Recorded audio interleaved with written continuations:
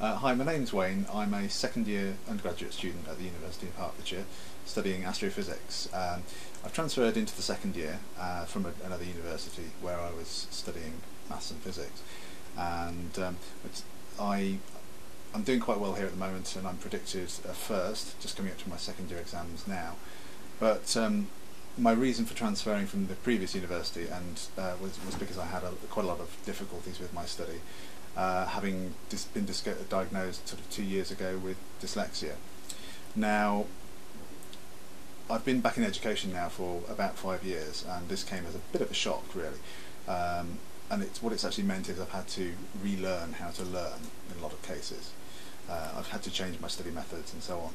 And as part of this, I found out that having notes in advance of lectures actually plays a very, very crucial part of me being able to understand the material that's provided.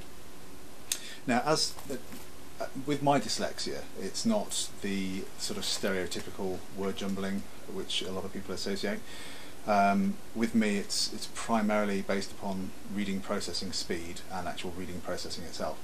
And what I find is that when I actually read something, I will have to read it many, many times to be able to process it, particularly if I'm actually under pressure. So in an exam environment, for instance, I may have to read something 15 or 20 times. I also get very, very fatigued when I'm reading, so reading any large volume of texts, I very quickly start to switch off and can't actually focus or remember what I'm reading. My writing speed, accuracy and legibility is also poor, and this actually makes it difficult to take notes in lectures. As a consequence of this, I've actually been given a smart pen which lets me record the lectures, and I find that very useful. The other thing is that my working memory is poor as well, and this impacts in lectures by making it difficult for me to actually remember what's been said for long periods of time, so I have to get it down very quickly. I've had very good support from universities in general, but at UH I've had very good support. I find the staff here extremely helpful, and the Disabled Students Allowances have given me some funding for various hardware and software, which has also been good. I've already mentioned that it was a smart pen. Okay, so now I'm going to talk a bit about what it's like for me before a lecture when I actually have notes available. Ordinarily what I'll do is I'll read the notes beforehand to familiarise myself with them and to process the contents of the notes.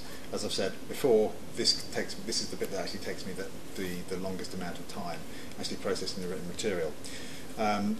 I use this to get the big picture, and then, as I said before, to fill in the details, but it's to check my understanding of the prerequisites. So if I realise that I don't quite understand something from previously, I'll go back to previous notes or to a textbook to actually read up on that particular piece of information and make sure that I understand it fully.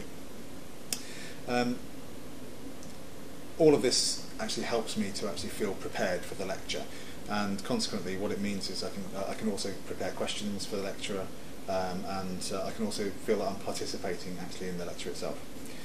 Now, when I actually attend the lecture, I don't actually have to read the slides and process the material that's actually on the slides. I can just skim through them and just think, well, I'm familiar with that already, I've read it, I know what this section is going to be about. So what that means is I can then listen to the lecturer properly. I can give him my full attention, what he's saying, what he's writing, and I can make additional notes on what he's saying, what he's writing on the board, and so on.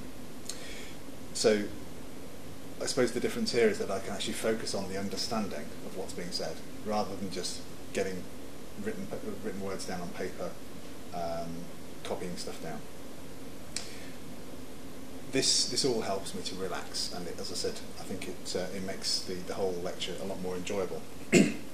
After the lecture, what I'll do is I'll consolidate my notes from the actual slides themselves, from any notes that I've taken from the actual lecture that I've written using my smart pen.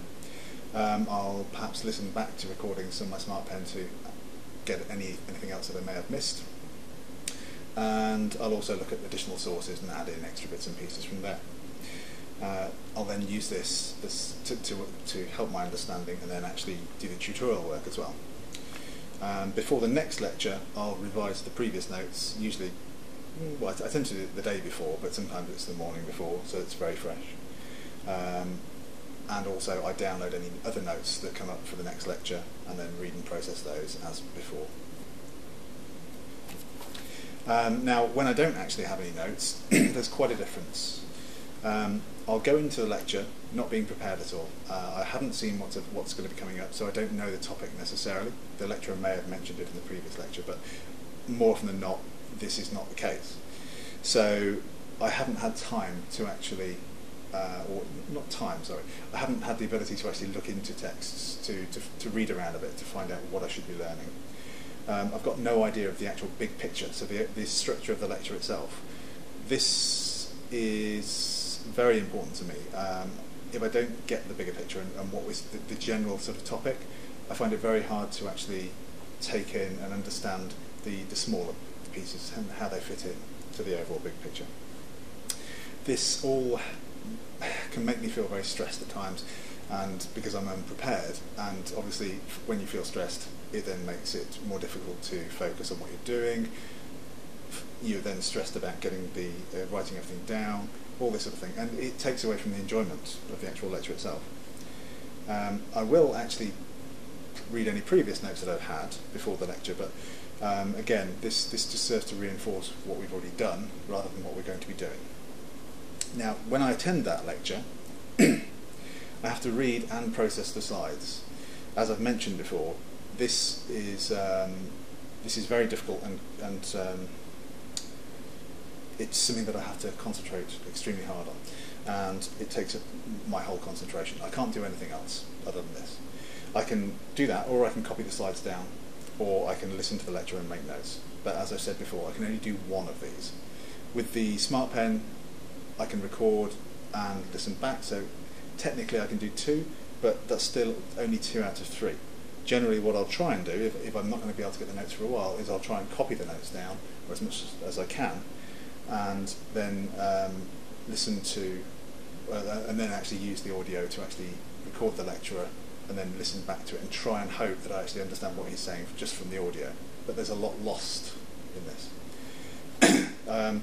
I feel during the lecture I'm pressured to understand there and then, and from written material particularly, this is very, very difficult for me.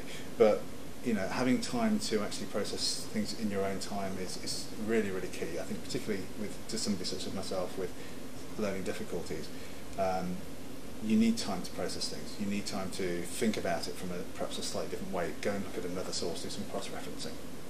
And you just don't get this when you're just presented with the information there and then. And as I've said several times now, I can't contribute. I can't actually listen to what the lecturer is saying, and what that means is I'll actually miss questions that are asked. So I may realise that there's a pause and that he's waiting for a question to be answered.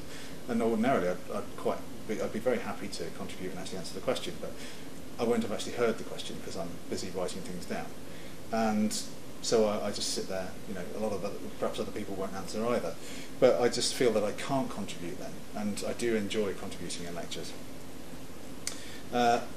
Consequently, from all of this, in a lecture where I've not had notes, I feel like I'm playing catch-up all the time. So I'm constantly just looking for the breaks when there's a break in the speaking and so on, to actually try and catch up with the writing, try and get down what I can. This, compounded with my my short-term memory problems, or working memory, whatever you want to call it, means that I will forget things. So I can only remember a certain number of things before writing them down. So I won't necessarily get all the lecture down. After the lecture, I've got limited notes to work with. So I haven't got the full sheet of the slides, and then the comprehensive notes taken during the lecture. This means that I have to spend a long time trying to find information from other sources, and then actually reading whole sections, perhaps of a book. Whereas if I have slightly more specific areas to look at, I can focus on those. And this whole thing is very time consuming. As I've said, reading large volumes of text take me a very, very long time. I generally feel that I understand things a lot less when I actually don't have notes beforehand and have this whole ability to process things beforehand as well. And this consequently makes tutorial work a lot harder to do. And what I've found in the past actually is that I can end up feeling like I'm actually working just to answer questions rather than actually working to understand and then actually answering questions. So I'll get to the point where I think I've got my tutorial work to do, but I don't have time. What do I do? Do I learn and understand the material? Do I do the lecture questions? Do I do the tutorial questions? And I'll actually just work to answer the questions instead because it feels like being productive. But that's the difference between the two, when I have notes and when I don't have notes. So some of the technology that I've actually been awarded through the Disabled Students Allowance Fund is, well, my main item that I use is a smart pen. It's actually a LiveScribe smart pen, but I mean there's a number of varieties.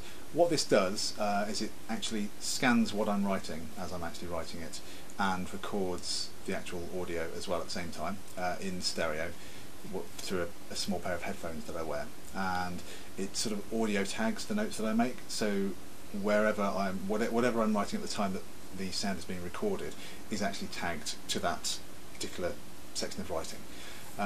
What this lets me do is later on I can just click actually on the page on a specific point, specific word and so on, and it will play back the audio that I was actually hearing and listening to at the time. And what this means is I can actually leave gaps and listen to what the lecturer is actually saying, and then go back, listen to the lecture again and make additional notes. So it takes some of the emphasis off actually having to write everything down there and then in the lecture. I can actually focus on listening to the lecturer or writing down what they've actually written on the board, and then actually listen again, make sure I've actually understood it correctly, and actually append the notes. Now, as with anything, I can actually connect this to a PC and actually upload the contents of the pen. You get a version of, sort of an electronic version of the paper and the audio that's actually attached, and this can be published in a variety of ways if you want to, say through Evernote software or as an audio PDF, and then you can transfer it to, say, your smartphone or your laptop, your tablet, and actually make use of it through that device instead. I mean, what I tend to do is I tend to keep the lecture notes with me, and I actually listen back to the actual lecture itself whilst I'm, say, travelling on the train, and this helps me actually follow the notes by actually listening and reading at the same time. As I say, the pen was actually funded through the Disabled Students Allowance, but they're not terribly expensive. You have to pay for specific paper though. It's got a lot of microdots on it, and that's relatively expensive compared to normal paper. But it's fair to say that since I've actually had it, it's changed the way that I actually deal with lectures, the way that I actually assimilate information, and it's made it a much more pleasurable experience for me. I don't feel that I'm quite so stressed anymore. I'm dyslexic, and it means that I can only sort of focus on the things I'm doing this film about. I can only focus on a small amount of, just say one thing at once. So maybe what the lecturer is saying or what he's writing, I can't do both. So I'll be writing something down, not listening to him. I can go back and listen to this later on and pick up on what he said. I usually use my phone to do that. Yeah. I just put my phone on. Well, these headphones, they're binaural headphones. They're stereo mics as well. So when you actually wear these and listen back to it, it actually sounds like you're in the room and listening to them as you can hear them moving around the same as you would. Do you know where can I buy those?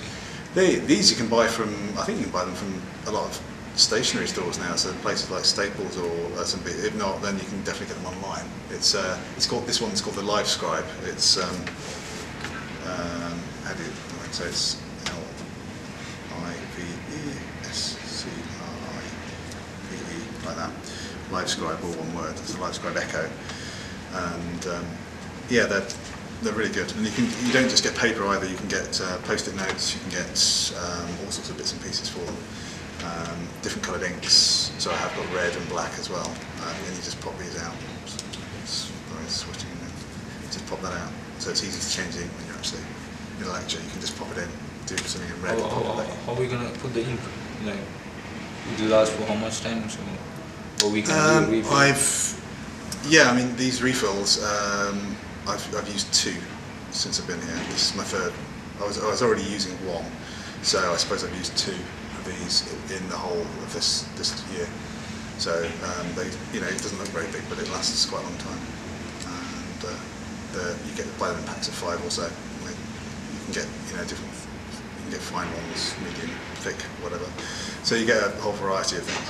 But it's the I commute as well, so I'm commuting for an hour and a half, 2 hours each way each day. So I can listen back. I use this to listen back to on the train. So what is the capacity of the memory? This one is 4 gig, so you get 2, 4 or 8 gig. This is 4 gig, and it's just getting full now. So I've got all of my lectures, all my tutorials, and anything else, some talks and bits and pieces recorded on here for the last year, for this academic year, and it's just going to be full now. So you don't, but you can clear it out. Obviously, you can just archive stuff and just keep it on the computer as well.